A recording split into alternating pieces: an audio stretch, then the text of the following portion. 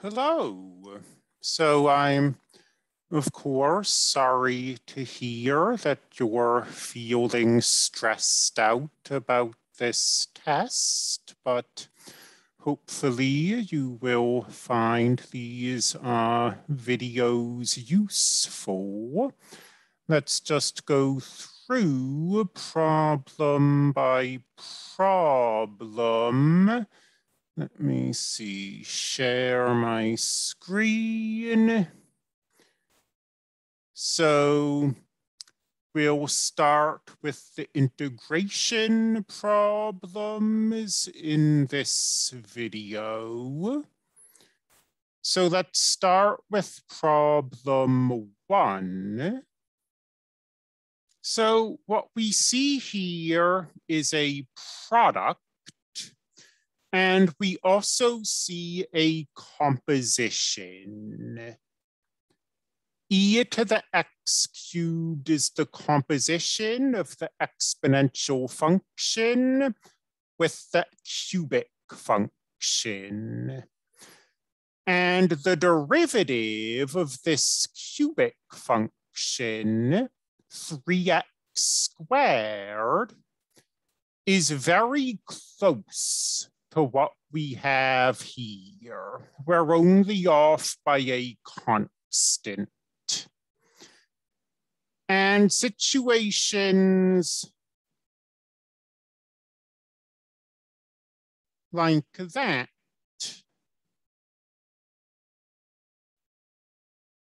are where U substitution comes into play. If we let U be x cubed, then du would be 3x squared dx. And we are very close to having that. We have a 2 instead of a 3.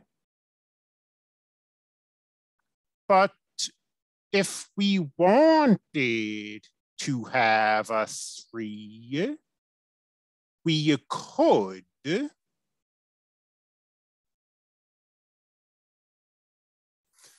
We would throw in a 1/3 as well, of course. We don't want to actually change this integrand.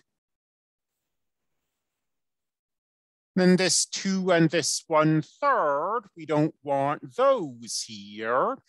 Fortunately, constants, we can just pull out of integrals.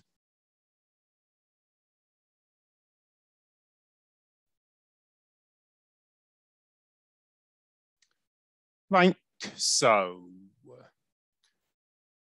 Then 3x squared and dx turn to du. X cubed is u. And we have 2/3 the integral of e to the u du.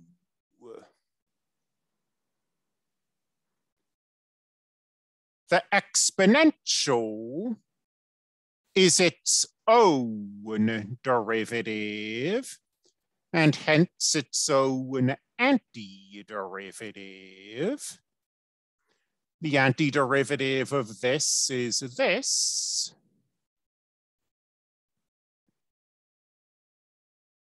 U, what was U?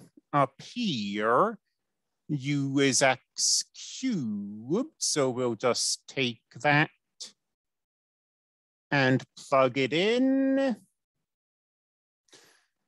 And 2/3 of a constant is still just a constant. So we'll still just write plus C.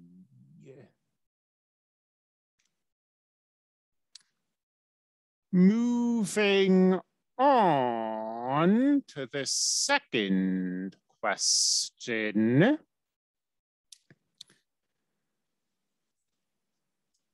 So you see this square root and you see subtraction in the square root. Hopefully that makes you think of inverse trig stuff.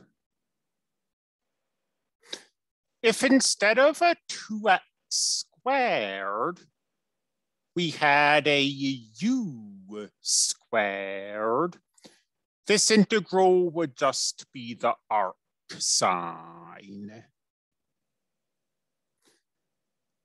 So can we rewrite this so that we have a u squared? Well, 2x squared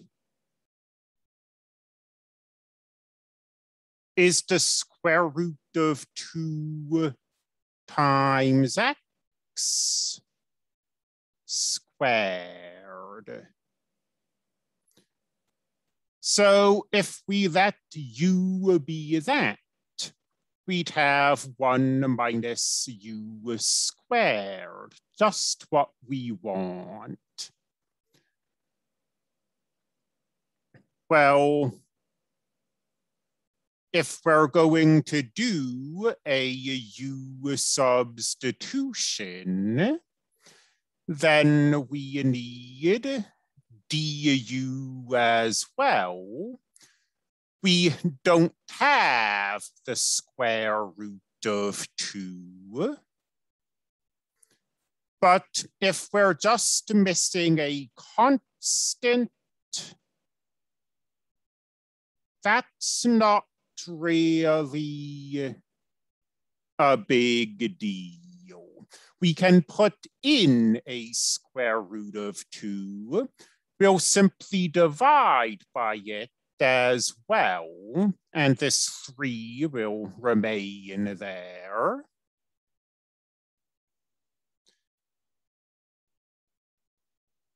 In the denominator, we have 1 minus the square root of 2 times x squared. And now, this will turn into du. This will turn into u. That was the whole point. We've got a 3 and a 1 over the square root of 2. We don't want those, but fortunately, constants can just be pulled out of integrals.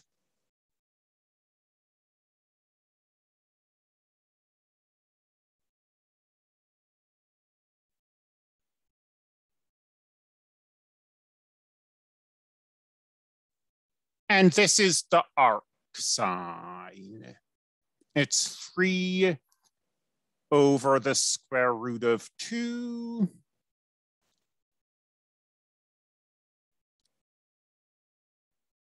times the arc sign of u plus c. I ended up pulling this 3 out, as you can see. And u is what? U is the square root of 2 times x.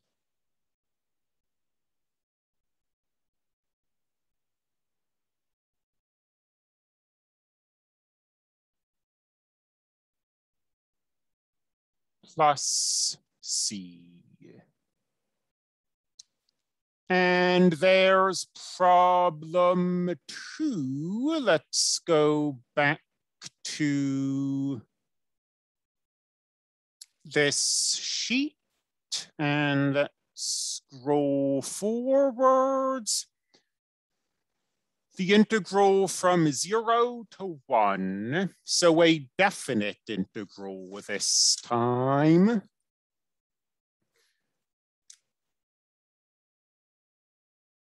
Of r times the square root of 1 minus r squared dr.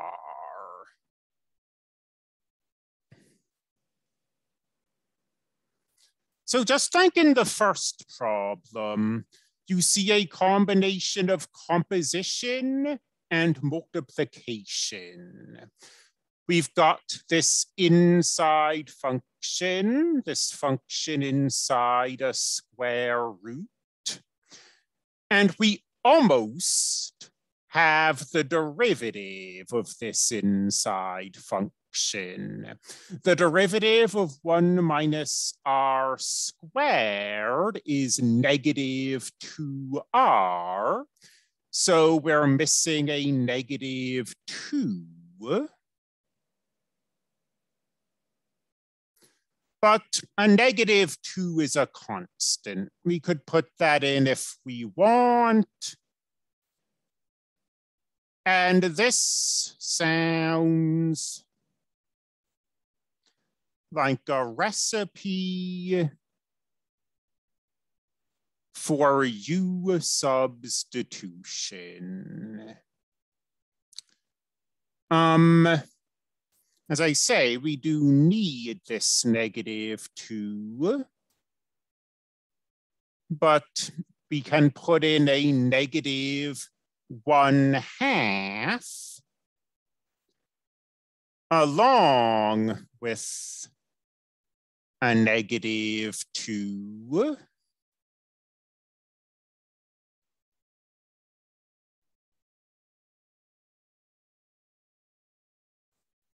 And get to this.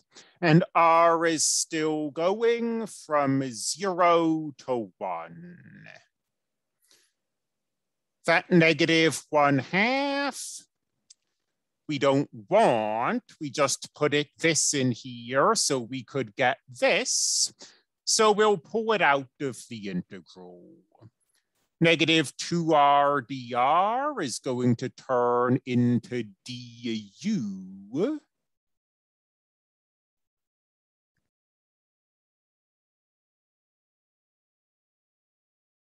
And we'll get the square root of u du. And now r is going from 0 to 1. U is not going from 0 to 1, or at least it doesn't have to be. What's u going to? Well, when r is 0, u is 1 minus 0 squared. When r is 1, u is 1 minus r squared. So these are our new limits of integration. U is u to the 1/2. So 1/2 plus 1 is 3/2. 2/3 out front.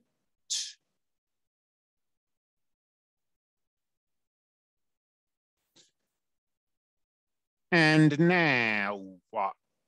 Well, when we put 0 in here, we get 0. When we put 1 in here, 1 to the 3/2 is 1.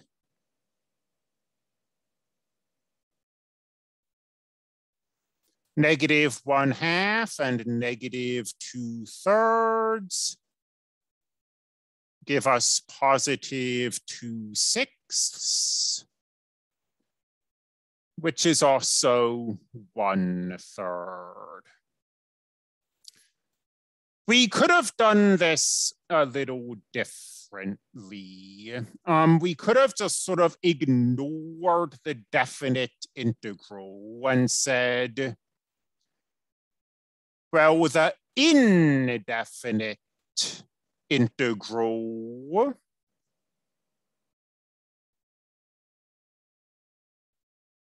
is found using U substitution.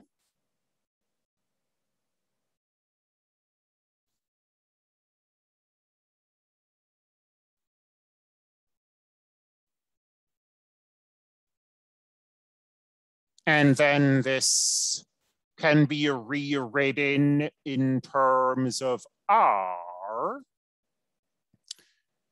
-2/6 times U to the 3/2. And once we've found the indefinite integral,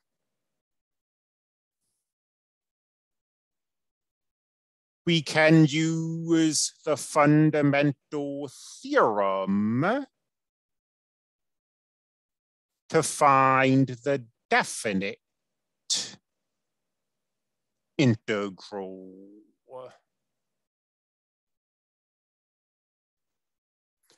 Now, R is going from 0 to 1. R is going from 0 to 1. And we get the same thing. Plug 1 in here, get to 0. Plug 0 in here, get -1/3. 0 minus -1/3 is +1/3. So it's just a matter of making sure your limits match up with your variables. If our variable is going to be a U, our limits have to be telling us what U is doing. If our variable is going to stay R, our limits should tell us what R is doing. And now back to the test. 2x over 1 plus x to the 4th. An indefinite integral. Let me copy this down and share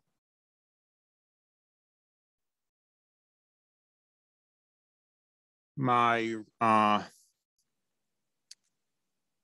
my document camera, and here we go. This is the kind of problem that you might have to do a little trial and error with.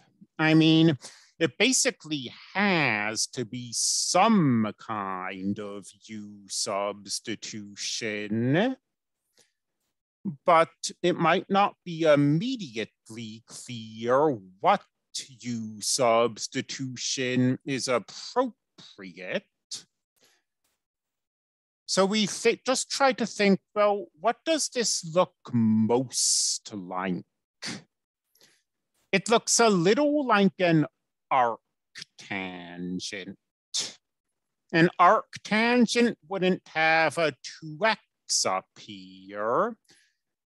And an arctangent would have a square instead of a 4th power. But it's hard to think of anything it looks more like than an arctangent. So can we make this be an arctangent? Now, to be an arctangent, we don't want a fourth power,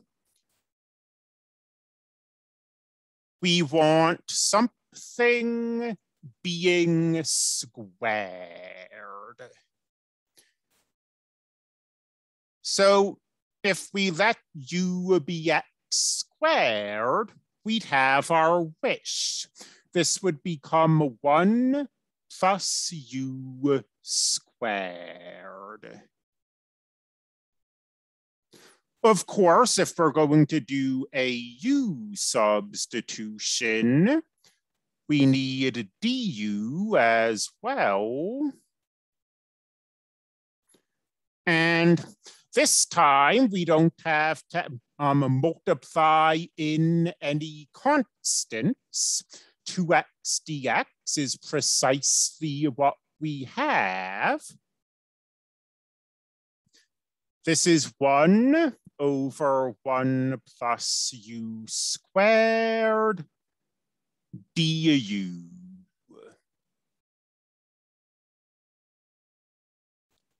That's the arctangent.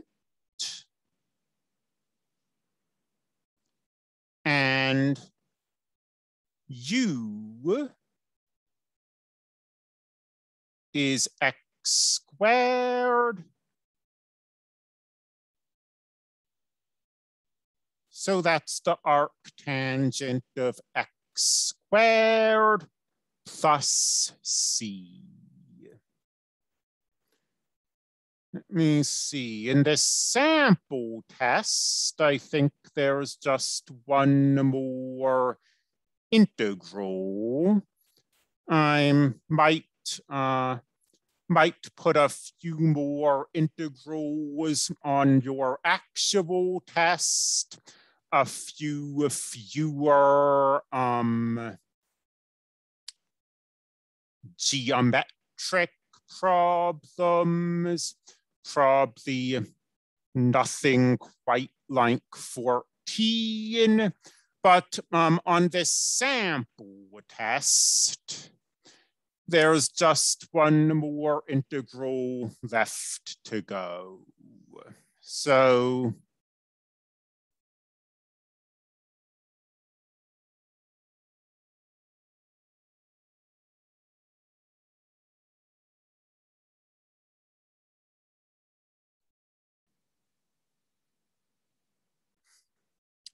this integral, and let me share my document camera.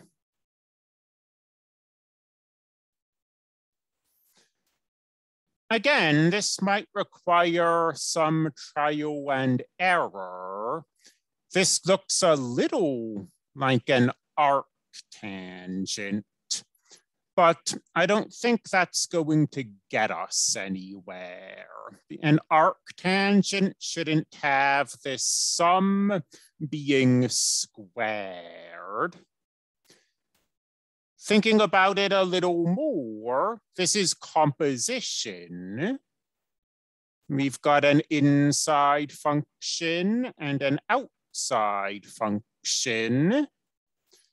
And this is almost the derivative of the inside function. If u were 4 plus r squared, then du would almost be 5r. So you maybe know the drill by now. If we want to have a 2, but we have a different constant, that's not a real issue. We'll multiply this 2 in, but we'll also multiply by 1/2.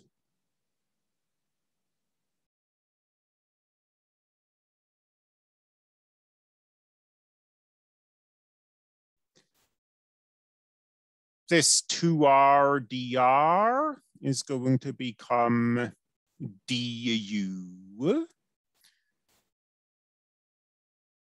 This 4 plus r squared squared is going to become u squared.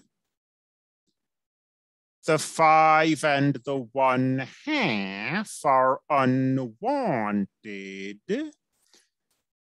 Fortunately, they're just constant, so we can pull them out of the integral.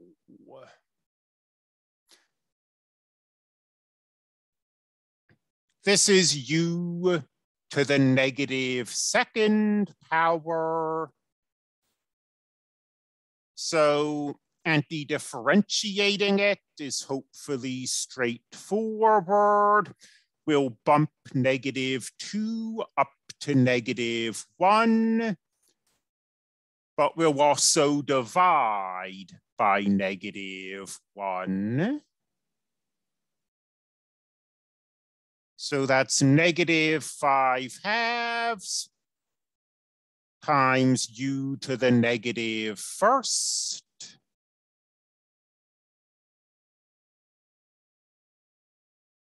U to the -1st, we could, if we wanted to, rewrite as 1 over u. By the way, let's not forget our constant of integration. The real important thing is to go from u back to our original variable. And that gives us this. So be able to do integrals like this. As I said, I actually would expect more than 5 integrals on the test. I know it's kind of skewed if you look at the number of sections we covered on stuff like volume versus the 1 section we covered on a U substitution and the 1 section we covered on inverse trig functions. But material like this is going to keep showing up in chapter 8, whereas material like the volume you won't see again until chapter 10, very briefly, and then the final exam. So even if we didn't spend as much time on it, being able to do basic U substitution is pretty important.